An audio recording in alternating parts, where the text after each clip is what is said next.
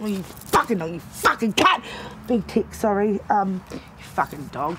Do you ever get used to that? I mean, there are still very hard days, aren't there? There's very hard days, and the way the public treats me as well, some public members, and having to educate the police and hospital staff and about what Tourette's is and why I'm doing, because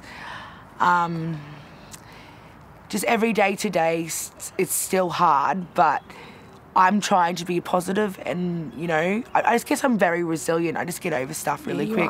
I don't know who gave me that or why I'm resilient, but I'm just a very resilient person, and I think that's so good, because if I wasn't resilient, I don't think I'd be here right now.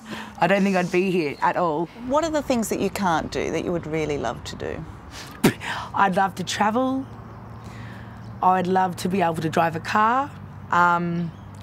But the one thing I would want the most out of anything is a career or a job, something to make me get out of bed and actually feel like the adults on the public every day. Yeah. It's the little things that other people take for granted, like simple tasks like cutting vegetables for dinner, or shaving your legs is another one. Mum shaved my legs this morning. Thanks for that, girl. Bianca can't do it without shaving her eyebrows off, or you know, she's covered in scars. She's nearly pierced her ear last week with a knife. Like if I didn't have Tourette's, I'd probably have the most non-blemished skin and stuff, and no scars, because I have this OCD when I put knives in toasters. Yeah, I've done it my whole life since I've moved into my house.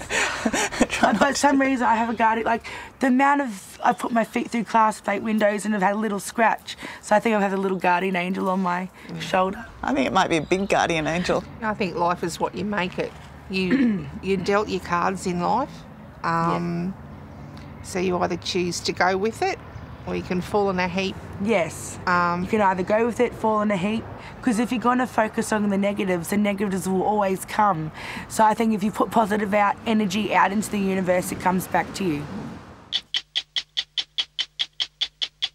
Hello, I'm Tara Brown. Thanks for watching. To keep up with the latest from 60 Minutes Australia, make sure you subscribe to our channel. You can also download the 9Now app for full episodes and other exclusive 60 Minutes content.